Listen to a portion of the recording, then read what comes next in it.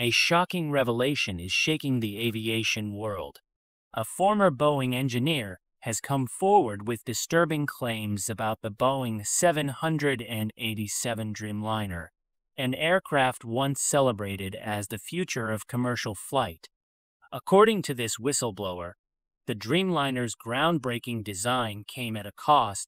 Corners were cut, warnings were ignored, and critical safety concerns were downplayed during development. These allegations surface amid growing scrutiny following the Air India Flight 171 disaster, where both fuel cutoff switches mysteriously triggered mid-flight, leading to a catastrophic crash and 260 lives lost. Could this insider testimony expose deeper issues than anyone imagined? A Dreamliner built under pressure. The Boeing 787 was marketed as a revolutionary aircraft, built with carbon fiber composites to improve fuel efficiency and allow airlines to operate longer routes at lower costs. It quickly became one of Boeing's best sellers, but behind the scenes, development was fraught with challenges. The former engineer describes an environment where deadlines took precedence over safety.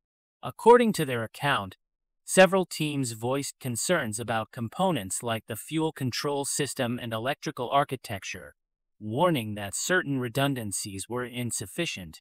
Yet these warnings were often dismissed to avoid delays and cost overruns. The engineer claims that management, under immense competitive pressure from Airbus's A350 program, prioritized speed over thorough testing, a decision that may now be haunting Boeing. The fuel switch controversy and connections. The Air India 171 crash reignited questions about the Dreamliner's safety. Investigators discovered both engine fuel control switches had been moved from run to cutoff seconds before impact, a scenario experts say should be nearly impossible without deliberate action or mechanical failure. The whistleblower's claims do not directly accuse Boeing of negligence in this specific incident, but highlight systemic issues with how safety concerns were historically handled. They point to the 2018 FAA advisory, which warned of potential faults in the very switch guards designed to prevent accidental activation. At the time, Boeing issued recommendations but did not mandate fixes, a decision now under heavy criticism as regulators revisit whether that choice put lives at risk. Impact and Boeing's response. Boeing has neither confirmed nor denied the whistleblower's claims, stating only that it remains committed to the highest standards of safety and transparency. Internally, the company has launched additional reviews of 787 components, while publicly emphasizing that no definitive mechanical fault has yet been tied to the Air India crash.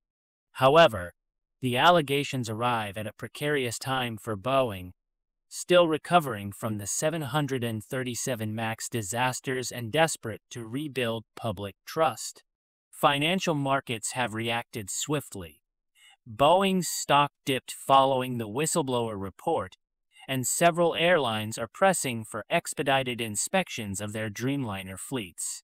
Meanwhile, pilot unions and victims' families are demanding full transparency, arguing that the industry must confront hard truths rather than scapegoat individuals who can no longer defend themselves.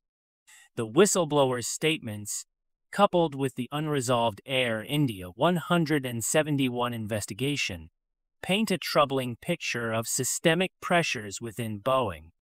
Was the Dreamliner's celebrated innovation achieved at the expense of rigorous safety oversight?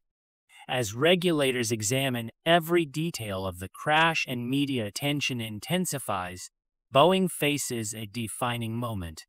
The answers that emerge in the coming months will not only determine the future of the 787 program, but also shape public confidence in modern aviation itself.